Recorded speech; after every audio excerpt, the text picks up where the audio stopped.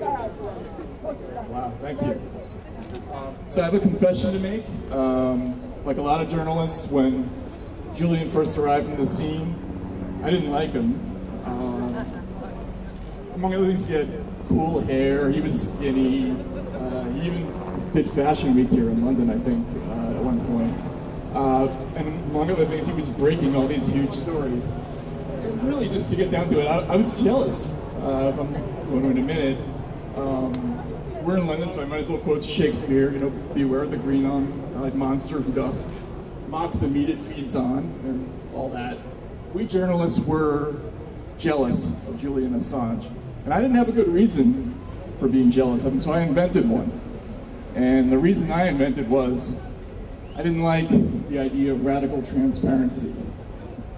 I thought, this is irresponsible. How can you just dump all these secrets on people? They have to be filtered out by responsible people. And I thought of myself as a free thinker at the time. And I was so brainwashed that I forgot, as a lot of people forget, that secrets do not belong to governments. Secrets don't belong to governments. Information, all this information, belongs to us.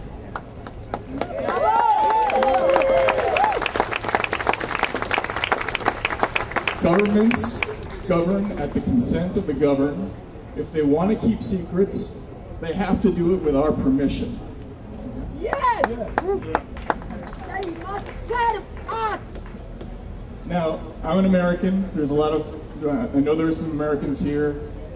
There are obviously a lot of people from the UK here. We have a lot of secrets right now. Yes. Why is that? We're building skyscrapers and huge underground complexes because we don't have a place to keep all of it. Why is that? And Julian answered that question. I want to quote from an essay he wrote. He wrote, authoritarian regimes give rise to forces which oppose them by pushing against the individual and collective will to freedom, truth, and self-realization. Plans which assist authoritarian rule, once discovered, induce resistance.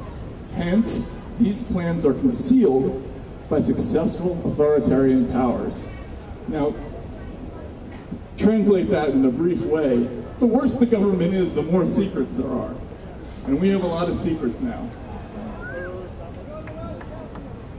Now, Julian Assange, there's a brutal irony about this. He became famous at a time when, particularly America, but a lot of the Western governments were building a vast secret state to deal with what they called the threat of foreign terrorism. They built a complex of secret prisons, programs of extraordinary rendition, all the terrible things that we learned about, in part because of, in large part because of WikiLeaks. Today, the awful thing about what's happening with Julian Assange is that governments are openly being repressive. They openly want to put this man in jail for 175 years. Now, why are they doing that? Most of the charges have to do with the Espionage Act.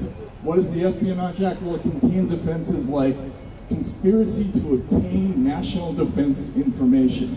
What is national defense information? Well, as it happens, when I asked about this, it's basically anything they say it is.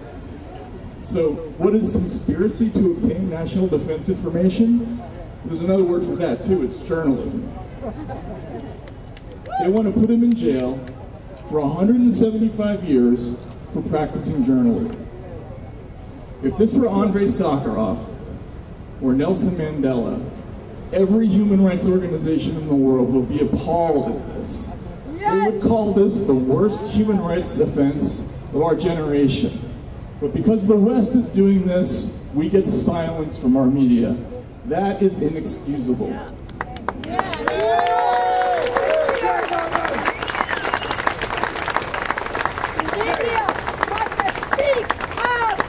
Speak up now! The last thing I'll say is, if you're okay with this happening to Julian Assange, you better be okay with it happening to a whole lot of other people, because that's going to be the reality in about 10 minutes. If they get away with doing this, that's why it's so important to rally now to prevent this from happening. Whether preventing his extradition, preventing his imprisonment in the United States, once they get away with this, the floodgates will be open, and this will become a common occurrence. There will be no more speeches in parks. It'll just be something that happens every day, and people won't even notice anymore. If we want to prevent that from happening, we have to act now. Yes! Yes! So, do not let this happen. Free Julian Assange. Thank you very much.